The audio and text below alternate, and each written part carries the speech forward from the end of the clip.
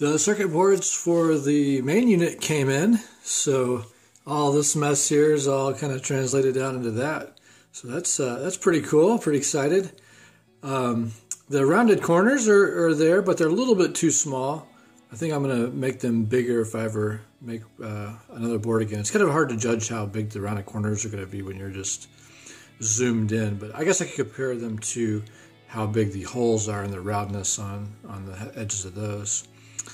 The one of these boards, yeah, this one here, it has a little bit of a flood fill issue on the back. It didn't quite fill up all the way there for some reason. All the electrical connections for the pads are okay, but this corner here just didn't turn out right.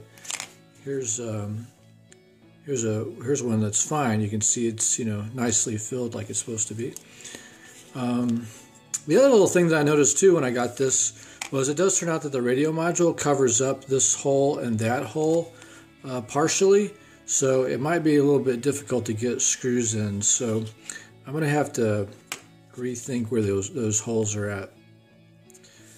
I've got my solder paste here, and I'm going to be doing the hot air reflow method for the first time to solder this together. So this is the tip that MG Chemicals provided in their little hobbyist solder paste kit, and this tip is gigantic. The 1206 size parts that I've got on here, the pads are just about as big as the diameter of this tip. So this tip is no good. I gotta go find a different one. This is gigantic. I have to give this a try though, because this is all I've got right now. All right, here's my setup that I'm going to be trying out for the first time. I've got a little air pump that a buddy of mine got for me, and it's what you can use to pick up the surface mount parts. So there's a little hole on the top, and you can just pick up parts and place them by letting your finger off there. So that should work. And I've got lucky because it came with a bag of different size needles. And so rather than using this gigantic needle for the solder dispensing, I was able to find a much smaller one. And they all have the same type of connection on them, luckily. So this is going to work out a lot better, I think. So I've got all my different surface mount parts that I'm going to be using all out here. And I've got the bill of materials from Eagle exported to a text file so I can just confirm things if I need to. And I'm going to give this a shot.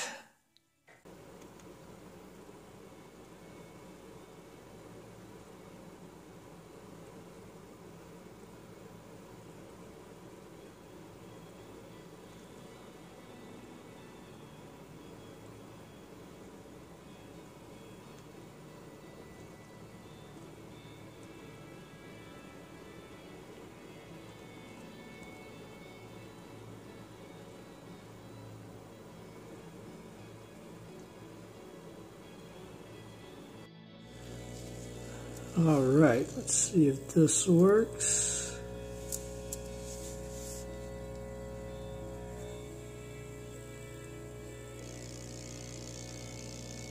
So the solder paste really sticks it down. All right, so here's the little battery charger.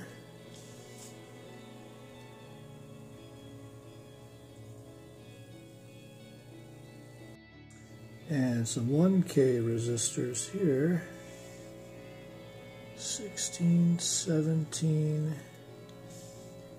and 18. All right, these are the 10 mega ohm resistors that are used for measuring the battery voltage, R19 and R20. And I matched them so that they have a very close resistance, so I won't have to do any calibrating in my software for them.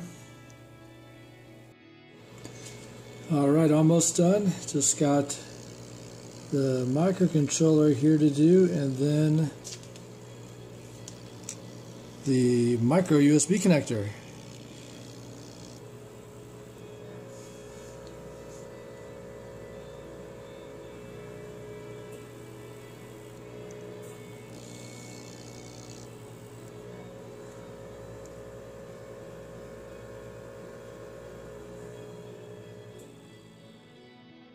So I definitely say that this tool is handy to have. I use the tweezers a little bit to kind of straighten some of them, but yeah, this is pretty nice to have. This one's got a high suction and a low suction setting, and I use the low for pretty much everything except for the microcontroller, shift register, and the micro USB connector, and it worked out pretty well. Okay, now that I've got the board all filled with components, I'm going to try out this hot air station. I've got it set to 275.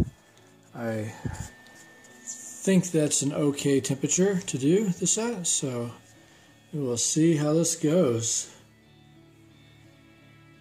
And it's already really hot, so let's see what happens.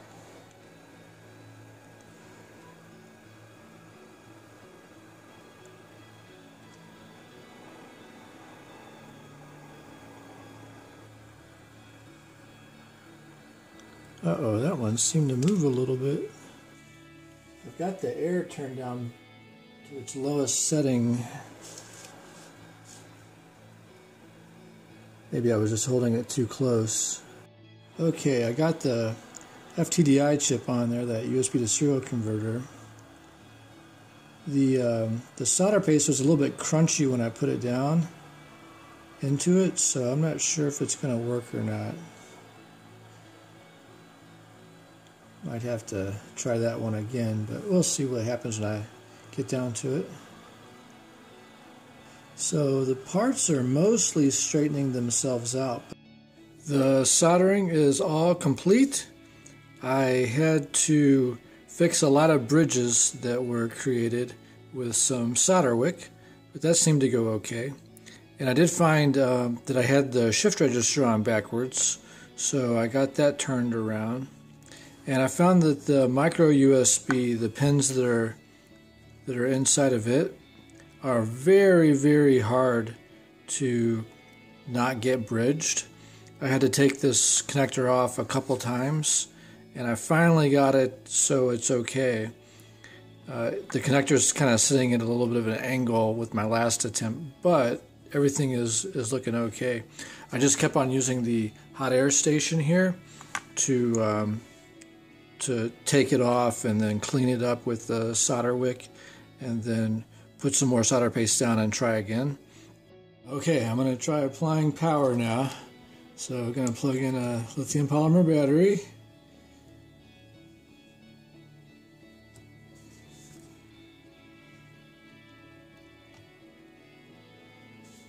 Alright, that thing's going crazy.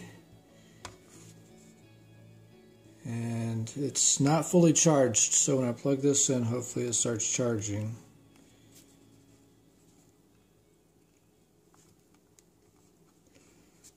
Okay, that looks good. That hopefully is working. Alright, the AVR Dragon was able to see the microcontroller and program it.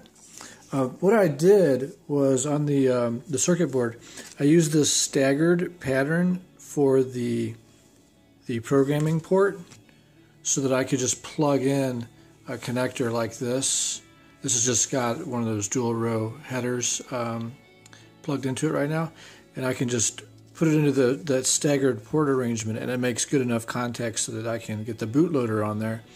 And I was able to get the Arduino bootloader on there, the Arduino Uno one, because I've got the 16 megahertz crystal on here.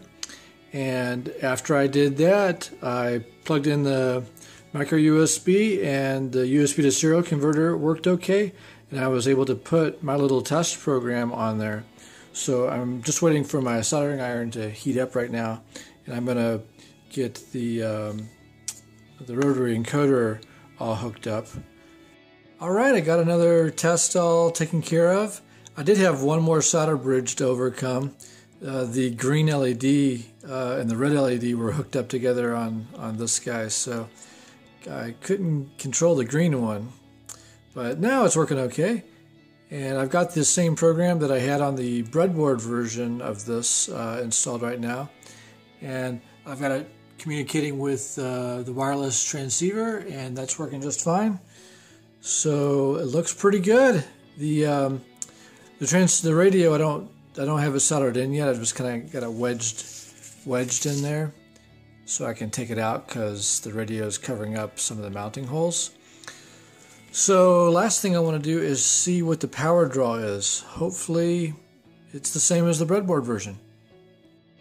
Alright, I've got everything hooked up now so I can measure the battery draw, and it is drawing 6 microamps or 5.9 microamps. So that is fantastic. Alright, I plugged in the micro USB to charge the battery up and just make sure that charge rate is looking okay. Well, it is all complete. All the soldering is done. All the testing is complete. It looks like it works. I'll have to say that with the hot air reflow soldering technique, you do have to fix a lot of bridging that occurs between pins. So that was one thing that I didn't realize was going to happen so often. Maybe there's some technique to it though, I don't know. But that did happen quite a bit, and that required a little bit of extra time. But overall, I was able to get the electronics for this thing put together in a fraction of the amount of time that it's taken for my previous projects. Very, very little wiring with this 7-segment display just plugging right in, and using this daughter board for the rotary encoder. That made it so I don't have to do all kinds of wiring on it either. So I am really liking the speed at which I was able to get this guy together. It was a lot easier than my previous projects. And this thing is acting just like a regular Arduino Uno now, and so I can begin my software development. And just wanted to show how it really does function just like a regular Arduino. So I just pick Arduino Uno, pick the COM port. It shows up as a COM device. And then right now I've got the blue LED flashing in the rotary encoder. And I'll just change it to be the green one by saying D5 for the LED over here. And I'll just hit the upload button. And in a second, there you go, you got your green LED. It's kind of funny, I've got the colon of the 7-segment display hooked up to the transmit pin of the USB to serial converter, so I actually can see if there's communication happening because that colon will light up. So that's my little indicator. But yeah, boy, it was so great for this to actually work. I'm so relieved.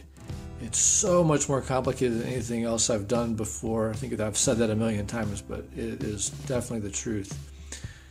So I'm just gonna get started on the programming, and then the key fob. This is the schematic for it that I'm getting started on.